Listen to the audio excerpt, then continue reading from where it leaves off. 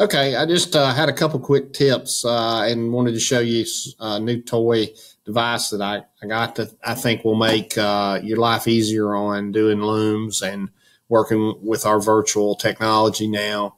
Um, the one thing is, the first thing is that you'll notice that my mouse or my arrow here is and hand to highlight things is much bigger and different colors. And so you'll notice that if you go somewhere like here, you notice my pointer now is much larger and black.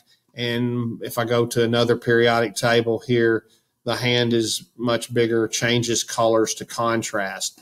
Now, if you would like to do that, because what I found is that when I'm working, I do looms several times a week with the students present, and I try to show things on the Smartboard, and I tend to point in class. So I wanted something a little bigger and more visible to make it easier to do. I'm looking for a mouse that I can actually move around and use as a pointer and take off the desk. I haven't found that yet, but I think that's available. I just need to do a little more research on getting one that's priced where it can be affordable.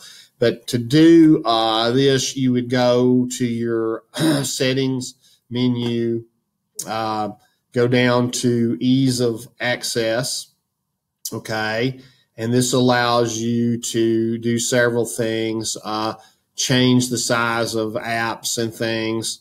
And one of the things that you can do is click on here and change your cursor and pointer size. You can make the thickness a little bit bigger. The normal size would be highlighted here, and so I have checked to highlight this larger size, and I've also checked to change the pointer color from the clear outline white to a black, or sometimes it changes other colors. So you can see that I've changed some of this. I think this works good when you're working on a loom and you need to be able to highlight stuff. You can see that this mouse or this cursor pointer is much more visible, and the cursor up here is much more visible when you are using the loom. The other thing, you'll notice that I've got on a headphone. I picked this up. I really can't show you the other piece. It's a Bluetooth microphone. Now, to use this device with your computer, you will need to not only purchase the mouse or the microphone, and the Bluetooth device is plugged in now, but you'll also, if you have a newer laptop, you will need to pick up a splitter that looks like this. It has a speaker on one side and microphone on the other, and this plugs into your single microphone jack that you have on most of the new laptops. Then you can use this. So what this would allow you to do is, if you move away from the screen and we're working at the Smartboard and we're away from your laptop computer, your microphone would be still attached and close enough to you, especially if you're wearing a mask and you're somewhat muffled, unlike me, who volume is not a problem even with the masks.